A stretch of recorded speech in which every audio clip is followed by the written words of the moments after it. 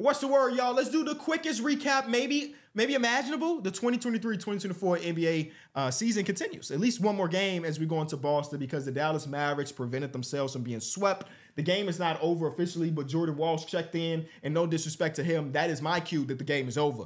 I mean, the Boston Celtics pulled their starters in the third quarter, really geared themselves up for game number 5, which I'm curious to see if that means Kristaps Porzingis will get a full green light because he was available to play today under certain circumstances. And if your team is down by 20 points in the first quarter, I don't know what those circumstances could potentially be, but maybe in game number 5 with 2 more days of rest, he'll be able to play. Regardless, the Dallas Mavericks played their best game in the NBA Finals, where we talk about the good Jason Kidd teams, whether it be the 2022 Dallas Mavericks that made the conference finals or this version of the Dallas Mavericks that's in the NBA Finals. They have hung their hat on the defensive side of the ball. You would see a guy like Luka Doncic, who is an offensive powerhouse, an offensive wizard, and think that is their identity. When in reality, when this team is really good, it's really the defense. And through the first 2 games of this series, the defense has been fine, maybe fine. I mean, you held the Boston Celtics, one of the best offenses of all time, to 105 points in game number 2. And I don't remember what the score was in game number 1, but it hasn't been the main problem. It's been okay, right? It's been okay. Well, today,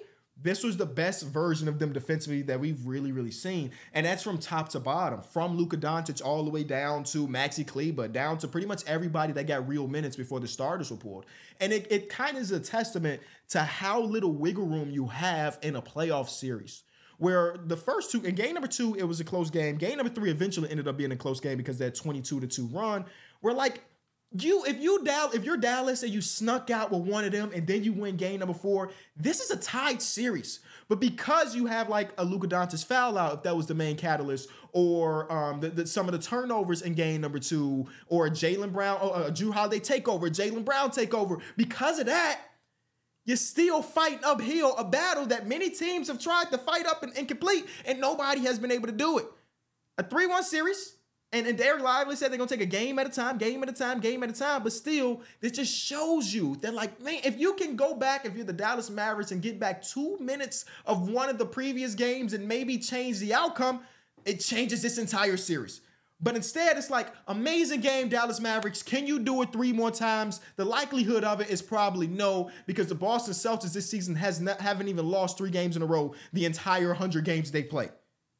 You know what I'm saying? So it just shows you how little wiggle room you really have. But you got to give the credit where it's due. I thought Luka Doncic was phenomenal on both sides of the ball today.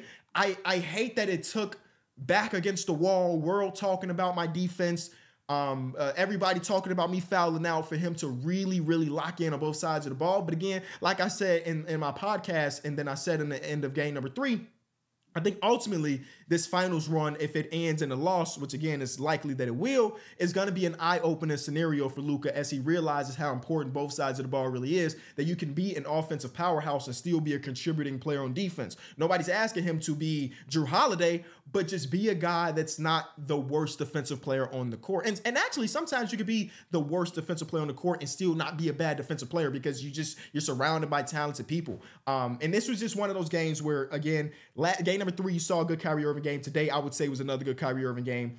But you also saw other people contribute. Derek Lively, through the first 3 games of the series, looked like a 20-year-old. Today, he looked like the version of himself that we saw in the Minnesota series. 11 points, 12 rebounds, 7 offensive boards, and a 3.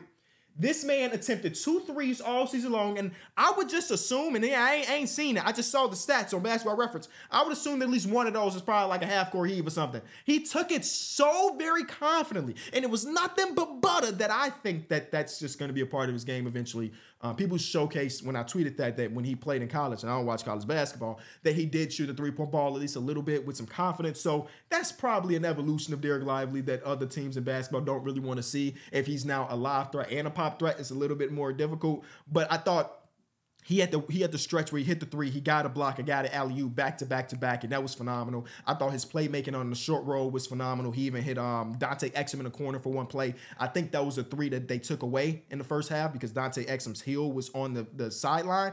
But regardless, he was amazing today, and I thought you got contributing times from PJ Washington the first time in this series where he ended up with 2 made threes. And as the final buzzer just completed, it looks like in that garbage time that I just watched Tim Hardaway Jr. hit 5 threes.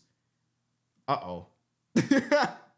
Uh-oh. Tim Hardaway Jr. starting to wake up in time for game number 5. I don't really know. It was just one of those games. And we talk about flattening the numbers where this is going to be a series where neither team turns the ball over a ton.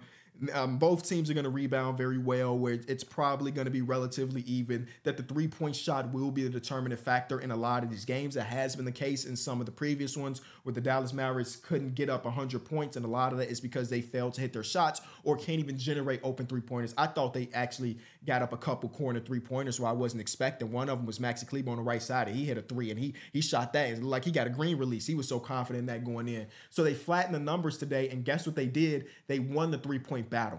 And again, it sucks that this is happening in game number 4 opposed to a game number 3 or game number 2 where the series was still completely live. But I did say before that eventually some team will come back down 3-0. Again, I don't think it's this series, but eventually it will happen in our sport. It's happening in hockey. It's happening in baseball. It's happening pretty much every other sport that has a 7-game series format except for the NBA. But back to the variance. They won the three-point battle for the first time of the game. Where the final, again, Tim Hardaway Jr. hit 5, Jaden Hardy hit 1, and then Markieff Morris hit 1. So some of these are with the garbage time players, but bear with me for a second. The main factor, one of the main factors in this series is Boston getting up an absurd amount of three-point shots and making a bunch. In game number 3, they made 8 more three-pointers than the Dallas Mavericks. That is a 24-point gap. And today they made 1 more 3 than the Boston Celtics. I think that's got to be the formula. I thought defensively, again, they showed a lot of different things where in a lot of these games, first 3 games, it was basically when a player drove, it was show, and the help. Today, I feel like they didn't do that much at all, where it's like, hey, if you get beat, you get beat. We're not giving up all of the corner three-point shots. We're not giving up all of the open three-point looks, and I think that helped them enough.